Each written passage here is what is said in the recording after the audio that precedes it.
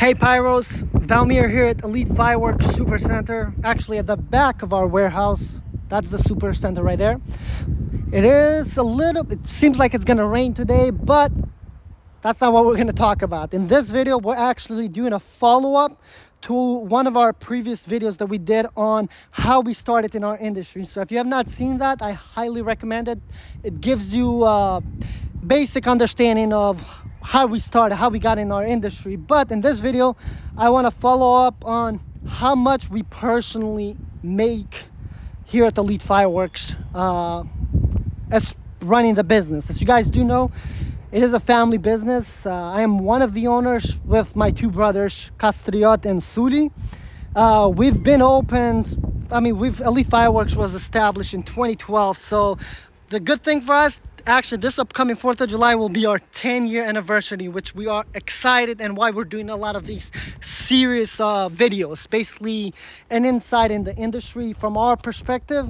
Obviously we're still young in the industry, because 10 years in the business is nothing compared to some companies 30, 40, 50. There's a lot of 50 plus year companies in the industry with a ton of 20 plus, right? But anyway, this is our perspective. This is basically what we've experienced, what we've failed, what we haven't. But I want to talk to you guys about personally how much money we've made, each one of us. And you'll be surprised, because it's actually not much, because unfortunately, in order to grow a business, especially I guess at the rate that we've been growing, you don't really pay yourself much. Obviously, basically we work for the business. I'll say, well, when you consider for the business itself, over the 10 years, technically, if we were to just basically work just the fireworks, it will be below poverty line. But that obviously that's not the case, right? But long story short, the first, I'll say 8.5 years of the business, we did not pay ourselves a penny. Because obviously, if you want to grow the business, it requires a lot of capital. It's just, you got to basically feed the beast. The better you do, if you want to grow, it requires more capital, more capital, more capital. So it gets difficult. So it wasn't until 2021. So January 2021 was actually our first time that we paid ourselves. Okay, so we paid ourselves January 2021. And yeah, basically we did a yearly salary of $50,000 each. So that's the short answer. So we did $50,000 each. Let me just move over here. But until 2021, guys, we did not pay ourselves. And we basically, I was going to school, but after I graduated out of college, I had a corporate job. I'm not a fan of corporate America. I'm so glad that we deal with fireworks. But basically, because I graduated 2019. Yeah, was it? No, 2018. Yep, 2018 I graduated. So I had a corporate job for a little bit. My brothers, before that, they worked with flooring. They had their own flooring store, as well as they did installation. But yeah, basically that's the money that we used for living. Because obviously, if we didn't pay ourselves the first 8.5 years of the business, then what is that saying? Like, we would not be able to live off that. So what we saw in the beginning, this is what I recommend if you're wanting to get into the industry. You don't just, okay, I'm doing fireworks, that's it. Even if you sell all year long, I don't recommend right away to just fireworks, unless you have the money, you have the capital. You know, you can afford 6 months to a year of income to just basically cover all your expenses and then go ahead with the business. That's a little bit different. But obviously, when we started that, we didn't have we didn't have the money. We had no money, basically. And funny thing is, when we came to the US, we actually came with nothing and $1,000. That's how we came.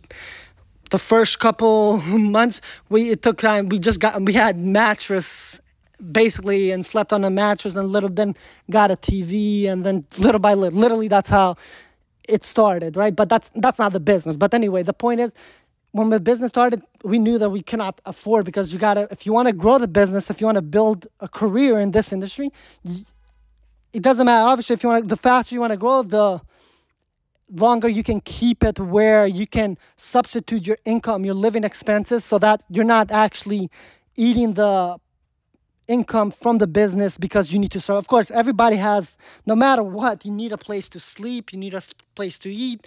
So if you want to start in the industry, I highly recommend it. Don't go full on in the industry and just quit what you're doing. Highly recommend have your living expense covered with another income from a different job, whether that is your current corporate job, if you work corporate America, like I did, or if you do any like handyman work, or you work in construction, whatever, don't go full on in the fireworks industry, because especially for us we are seasonal, it's highly volatile. So you can easily be out of business. So especially until the company grows to a point where you're healthy, as the company is healthy, I do not recommend that, just because it becomes very difficult. If in case you have a bad season, like you're done. Your business is done, and you just got to basically find another job or something else to just cover your living. So that's why for us, until 2021, we didn't pay ourselves at all. And guys, when I'm telling you we didn't pay ourselves at all, literally, I mean it. Every season, there was no bonus. There was nothing. Literally, grow the business. That was grow the business. Now, the reason why we started paying ourselves in 2021 and we decided in the $50,000, obviously, and again, it varies. So whatever you live in the part of the United States, $50,000 might be enough. $50,000 might not be enough, because I know if you live California or in New York, somewhere like expensive, it's not enough, especially with family.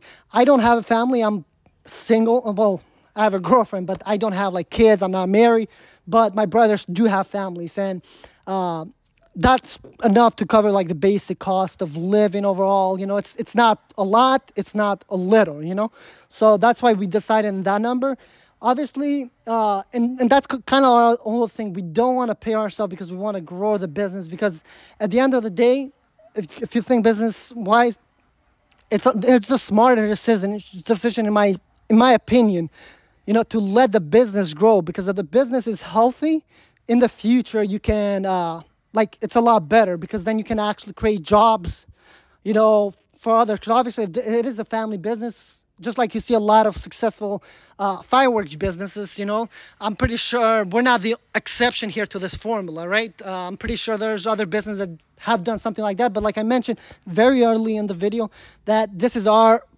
experience that we have with fireworks. But yeah, now that we pay ourselves, even if you were to calculate, that's why you